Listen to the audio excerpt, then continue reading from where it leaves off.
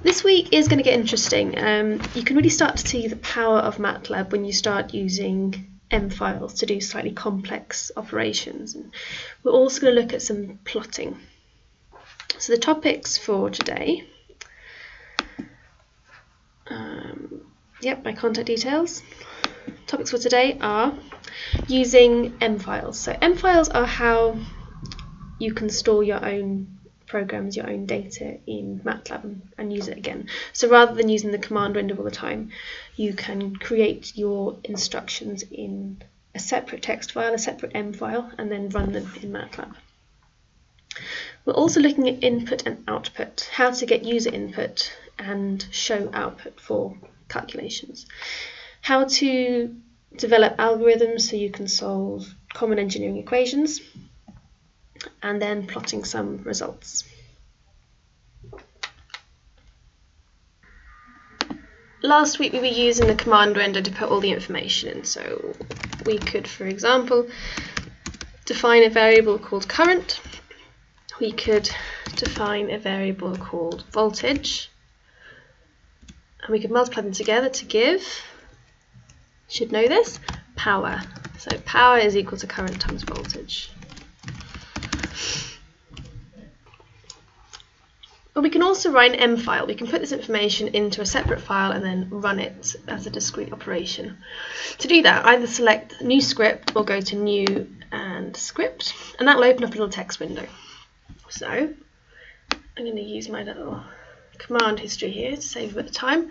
Drag in the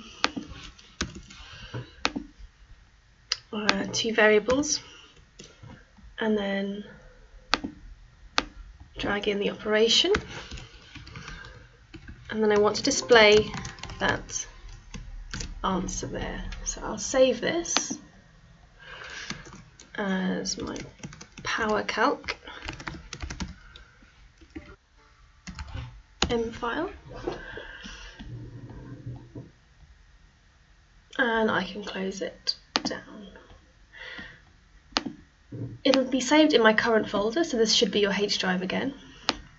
If I drag it into the command window,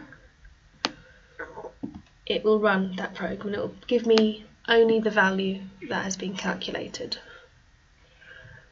I could open up this again, and it can open up docked. If you want to undock it, if you click the little symbol in the top right hand corner, click undock, it becomes a separate window that you can move around. I prefer to dock it personally. Keeps it all nice and neat. You can put it above your command window so you can see everything at once. So if I wanted to change the current value, then I could change that to a different number. Let's change it to 13.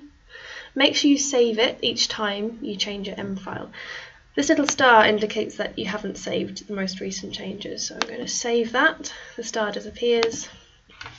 If I want to run it, rather than dragging and dropping it, another way of doing that is to type the name of the M file in. So I'm going to type in power calc, press enter, and it's going to give me the value of power again. Now what if I wanted the user of the program to define the value of current and voltage, and then give me the answer for the power? Well, I can do that by using an input structure. I'll type current is equal to input open brackets, and then the text you want to give the user prompt for the input. So I'm going to write enter value of current in amps.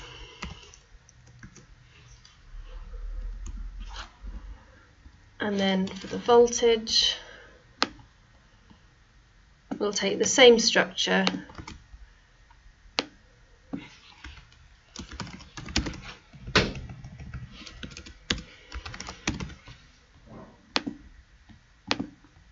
and I will save that. Now when I run this program, it's going to actually ask me for the variables to be used. I'm going to make a little change to this program because you'll see that there's no space here. So when I put my values in, it's just not very neat. It's perfectly valid. It's not very neat. So I'm just going to add a colon and space and leave that space there between the text and the comma, the inverted comma. So let's run that again. Enter the value of current in amps, let's say 10 amps and 22 volts. And then it's going to compute to that power value for me. You can see this could be really useful in the rest of your modules. You can create your own little scripts to perform regular problems that you get with typical equations. Perfectly valid to do that, it's not cheating, it is actually a really good use of Matlab. And you can get a lot more done by using tools like this. Do take advantage of it. A good habit to get into is annotating your scripts. So I'm going to put a percentage sign, and then I can give myself some scripts. If you put a percentage sign, then Matlab will ignore everything to the right hand side of that percentage sign. It will perform these operations, but it will ignore anything written here. So you can use it to write little notes to yourself to remind you what each step does. So prompt user for current value. Then annotate that line and say it's what that's asking to do is prompt user for voltage value. And when you do your coursework at the end of this course, one of the things you will be marked on is how well you annotate your scripts. So make sure you get in the good habit of doing this. It's very good practice. If you're coming back to a script a year later, 5 years later, or if you're passing it on to somebody else who hasn't written the script, who's just using what you've written, it is very good practice to give good annotation so everyone can understand exactly what each step is doing.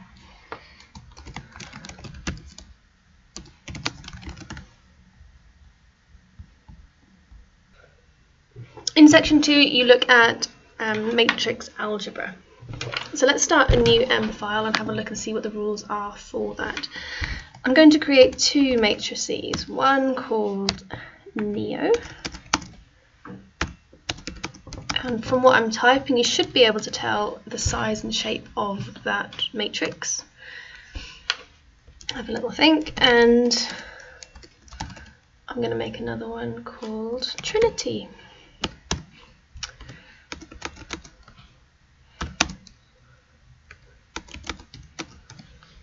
So I've got two matrices here. If I save that, I'm going to call this matrix algebra for now, and I'm going to run it. If I run it, watch what happens in the workspace. And remember that I can run it by either dragging and dropping it from here to the command window. I can type the name of the M file, but I can also run it here by clicking this green arrow. So it's run matrix algebra, and it's now got those two values in the workspace. If I want to just do a simple operation, if I want to add or subtract, divide, multiply, raise to the power of a single number, a single scalar value, I can do that easily. So I could make a new variable called Neo1,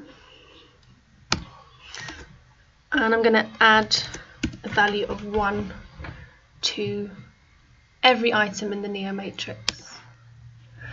So Neo1 is now equal to the original matrix plus 1 on all of those, and that will work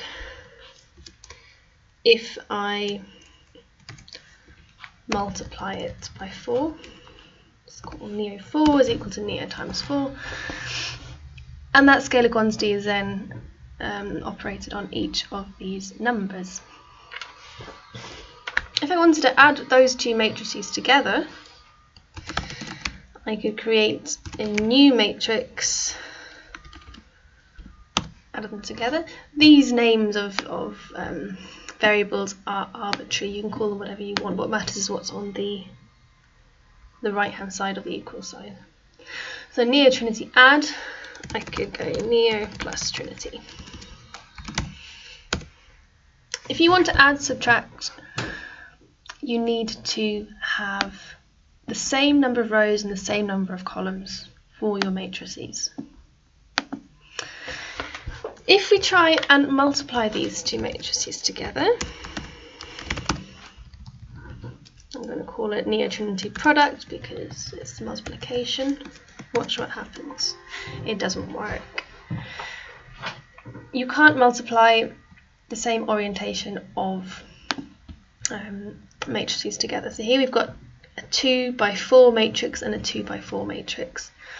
If you want to multiply matrices together, you have to ensure that the row number of one of the matrices matches the column number of the second matrix. In this case, all we have to do is perform an operation called the transpose. So I'll just write it out. So we're going to transpose one of these matrices. I'm going to transpose neo and put an inverted comma after it. So I'm going to call this neo transposed.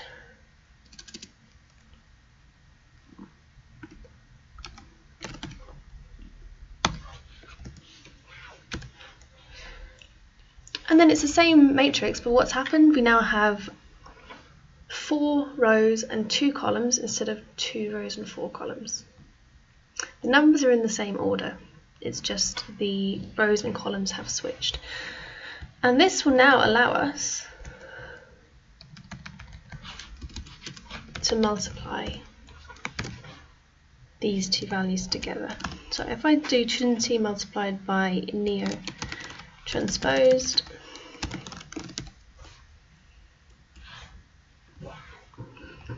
we can get the product of those matrices as they are multiplied together.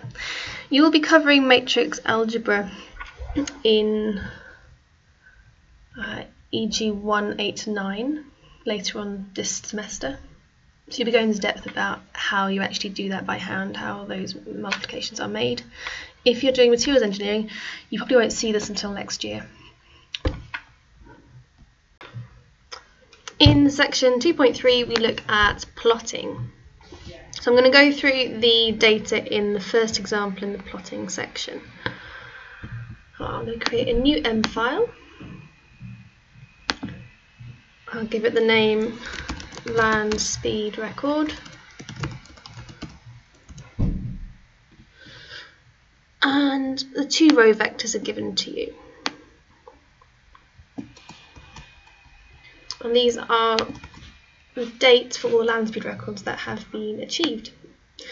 From 1898, when the land speed record was 39 miles per hour, to the thrust SSC in 1997, which achieved a speed of 763 miles an hour.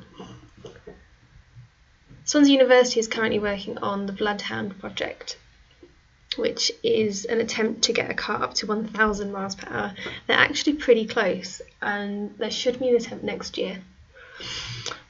In the coursework you're doing, you'll be looking at more depth into that project, so you get to understand quite a bit about how it's going to work, because it's a good little project. Okay, let's save that. Let's just clear the workspace. We don't need any of the last section, and clear the screen. Plots are very, very easy. Depending on the one that you want to do, I could just have plot and then my x-axis first and my y second. So I'm going to do plot year, comma speed record, and save that. If I take this out of the M file for a second, put it in the command window and press enter. Oh, I haven't run the M file, so it doesn't recognise it yet. So let's run the M file first, and a plot will appear. It's actually appeared on my other window, so I'm just going to dock that over the workspace for now. No, let's bring it into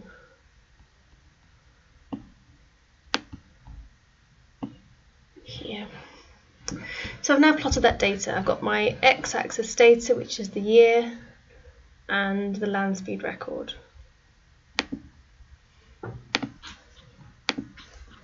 I could plot it in different types, so I could plot it as a bar plot.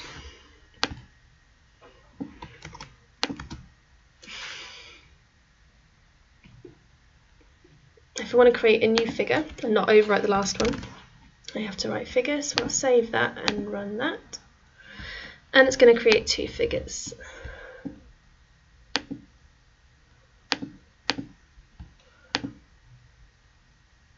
A plot there of the line, and then a bar plot of the same one.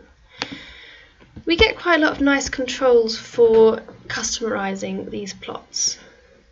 I can change the thickness of the line, I can change the colour of the line, I can change the style of markers. So another type of plot would be a scatter plot, and this would just be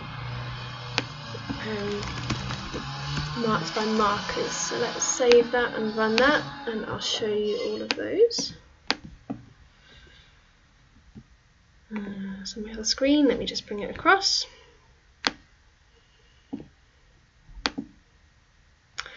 Now we've got the line, a bar, and a scatter plot. This last one, I would like to change this to, let's say,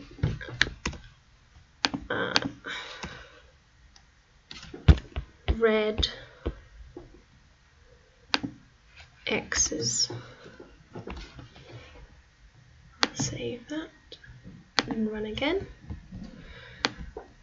And now it's given me a scatter plot with red X's as markers instead of the blue circles. There are instructions in the workbook on how to format. You need to know how to format, what the different symbols are for the colours, for the symbols. This will also come up in the coursework you're doing later on. The syntax you need to use is the plot command, the x-axis data, the y-axis data, and then the format data. You also need to enclose the format data in inverted commas. It won't work if you take out the inverted commas. If I just copy this command down, you'll see what I mean. It doesn't understand.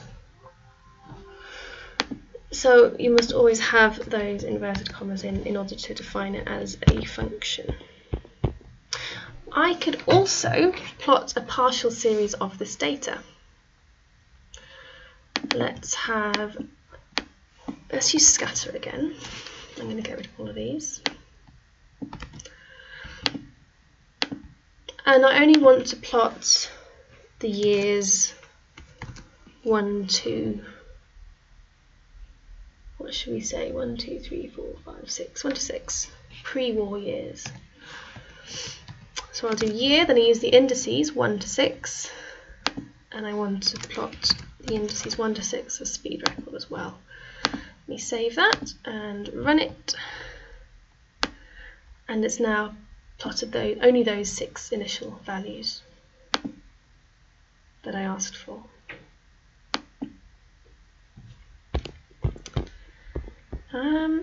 In your workbook, you've got an exercise at the end of the plot section. Make sure you can do that. It's all about changing your line types, making sure you can plot the right range of data, and it's also about getting x-axis and y-axis labels onto your diagram. These are all useful tricks you need to know. But for now, that's it. Next week we start looking at loops.